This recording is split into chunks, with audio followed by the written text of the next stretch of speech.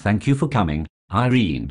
What I need to know is this. Is this organization prepared to recover from disaster? We have measured the preparedness of each area of the organization. As you can imagine, there is a wide spectrum of preparedness between areas. What does that mean? It means we know which areas are more prepared to recover from disaster than others. Which ones? HR, payroll, and purchasing. Which ones are the least prepared? Credit transfer, the call center, and administration. How do you know this? Any unit needs 3 things to be able to recover from disaster: resources, procedures, and competencies. Measuring these 3 factors allows us to measure every area in the organization. Very good.